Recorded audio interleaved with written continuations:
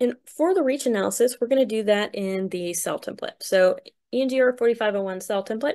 If you're in my class, the link to this is on the D2L homepage. If you're not in my class, you should still be able to search for it. This is a public document. You can see the world icon, so it should just be able to be searchable. So what you'll want to do is take the template, right-click, copy workspace. Okay, copy your own so that you don't mess up the template. And call it whatever you want. Say,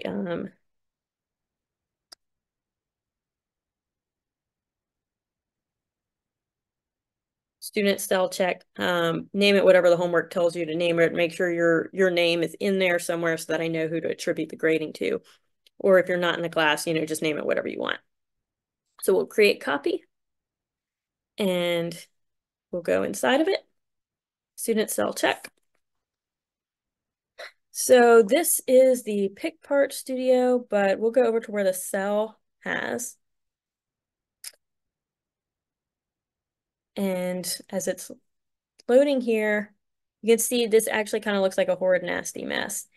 With all of those mate connectors there, those show the points the robot can work to, but if we press the letter K, they all disappear. Sometimes that's easier if you don't want to see all of those.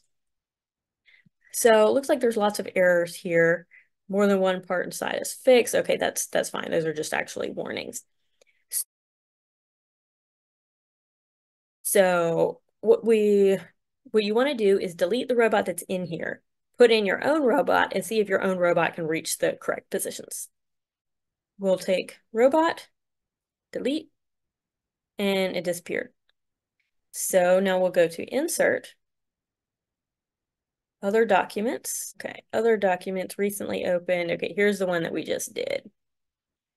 Take that, go to not part studios, but assemblies. Click the robot, click the check mark. All right, so here it shows up in the spot that we wanted it to be. So we need to actually mate that. So let's fasten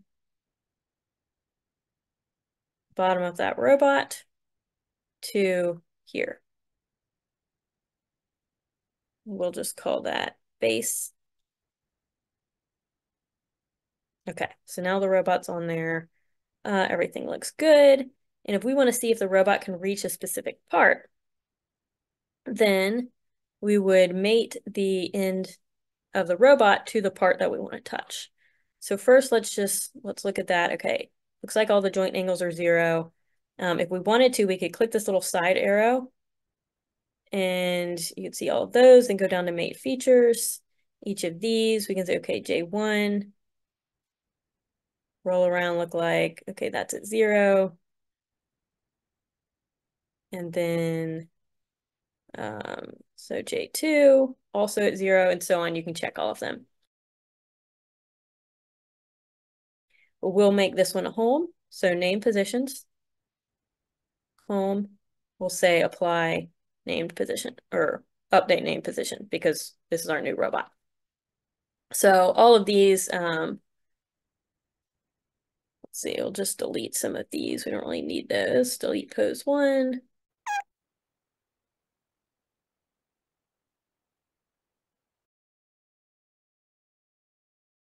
All right. So we just deleted all of those other positions because this is a different robot, and so none of those other positions would have worked. So if we want to make sure that, see what can this robot touch, then let's say if we're trying to touch the point, say 1, 1, 1, we can go and put in a mate connector. So mate connector, origin entity, we can actually just click origin there, origin z-axis, and move, we'll just put the coordinates that we want. So let's say we want it in 1 in the x, 1 in the y, and 1 in the z. Okay, so there it is. We want to see, can the robot touch that? So we'll just say, we'll just call this 1, 1, 1. So if we wanted to see if the robot could touch that particular point, then we will do a revolute mate. And we choose a revolute mate because the end joint 6 on the robot, that wrist, can rotate. So revolute mate, connect the wrist of the robot. We want to make sure we actually get the end of it. Okay. That, and then we'll click on the mate connector here. Now, if you look at that, it looks like it fell off the robot and it's on the wrong side. So if it falls off the robot, then that is a sign that your robot can't touch that point correctly. So you might need a new robot. But if we zoom in on here, we can see that it actually looks like this is upside down. So we just click the flip primary axis button, goes the other way. And let's see if the robot can touch that point. Yes, it can. Okay, good. So the robot can touch that point. Now, we can undo that mate and call this 0.111. So mate, let's see, where did it go? Okay, so we have mate features. We have this revolute one. We'll actually want to either delete or suppress that. And then name a position, and we'll call 111. Press enter, made a new position. Done. So let's make sure we can actually go back to home, right click, apply name position. Home has been applied. All right, so you can see that the robot touches that point. So then you could go through and mate the robot to any other points in the cell that you wanted to check. So you want to make sure that it can reach your closest point, your furthest away point, your highest point, your lowest point, anything like that. Make sure that the robot can touch it in the right position and orientation. So this is a helpful simulation tool to use before you actually go and purchase that robot so that you know it can touch all of the right positions. All right, so let's say that instead of just mating the robot to a specific point, we want to see if it can grab a part from one area of the cell and move it to another area of the cell for planning the robot's workspace and seeing if this robot is the right one for the job. So what we're going to do first is, or basically the plan is to grab this green cylinder. Say we want the robot to move the green cylinder from a point on the conveyor and put it into the box. Maybe it's doing some kind of like packing thing. So in order to do that, we'll mate the cylinder to the end of the robot so that the robot's holding it. And then we'll attach that point to different places and see if the robot can reach it. So first we need to mate the end of cylinder to the end of the robot. Now you can see that we don't see the mate connector on the end of the robot. It shows up if we try to actually do a mate, it'll show up. But if we want to see that connector all the time, then what we need to do is first we'll just put a mate connector on the tip of the robot. So if we want to change anything about the robot, including putting a mate connector on its tip, once we've already put the robot into our assembly, we need to go back to the original robot document. So we will right click on that and then open linked document. So it opens here. And you can see up here it says versions or view only, return to main. So the version that's in the assembly is just whatever version we save. Now, if we want to start making edits, we'll click return to main.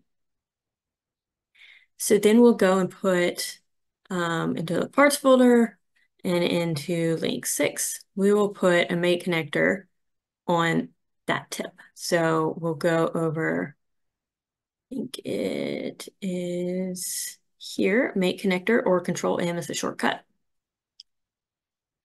Click on the end of the robot. And we can call this mate connector wrist.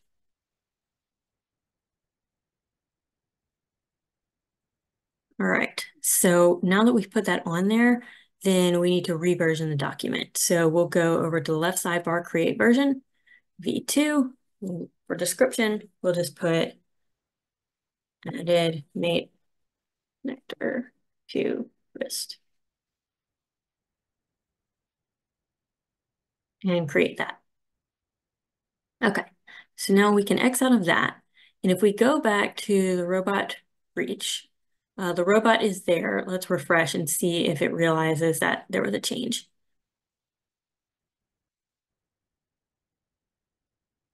Okay, so now you see the robot has this little bubble. Versioned assembly from other document with newer version. Version 1 equals version 2. So right click and update link document. V1 to V2, update all. Okay, and now we see that mate connector there. If there were other changes, we would see those too. All right. So next thing we're going to do is mate, let's see, mate the cylinder to the end of the robot. So we'll just fasten it there. Take that to there, and you can see that it's pointed the wrong way, so we just flip primary axis. There it goes. And we'll just call this mate cylinder.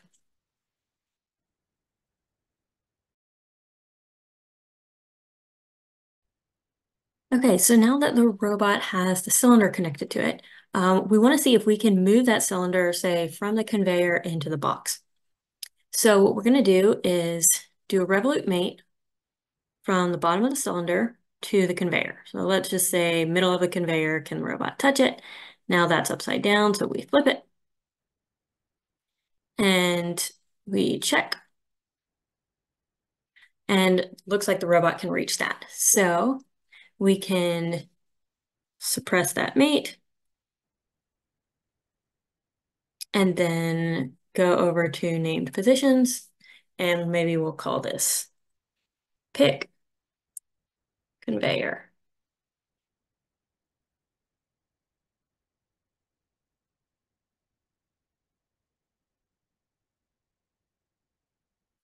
Okay, so now we'll go back to the home position, and we want to see if that robot can place the cylinder into the box.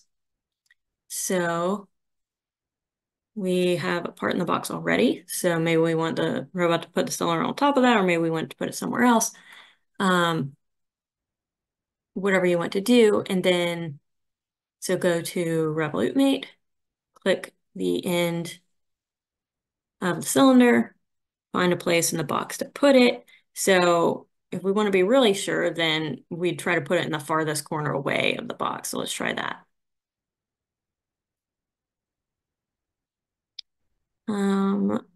Looks like that is sideways. Okay, so to change it from being sideways, what we do is click reorient secondary axis. Okay, that didn't really work, so X out of that, we probably clicked somewhere wrong.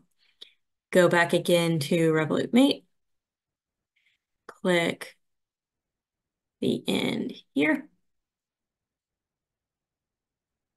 and then go down to the bottom. Okay, that looks better, but it's upside down. Reorient primary axis and click check. So you could see here what happened. Now there's some errors, and now the end of the robot fell off. So that's a sign that the robot cannot touch this position. So that means we probably need to move that box somewhere. So we either need to move the box closer to the robot, or the box can't be moved. We need a different robot, or somehow change things around. What we can do is check and see if we just guide the robot a little bit closer, if it'll figure out how to get there. And if it doesn't, then we'll just move the box. Okay, so we will, let's see, suppress that mate, and we'll rename it, just call it box, and then we'll call this other one conveyor so we don't get confused. All right, so a way to move the robot, we can either take the tip of the robot and kind of drag it around well, let's see. So it stopped here. You can see the robot's in a singularity position. It's not going to be able to touch that spot without like really doing some damage. So we need to move this spot. So let's put the robot back to home position. And then maybe we can move the box. So we'll click on the box and it looks like it's over here. It's called bin. It is fixed. So right click, unfix. And let's see, we can put the box wherever we want, but if we want to actually like put it in a specific location instead of just dragging it around, we would mate it.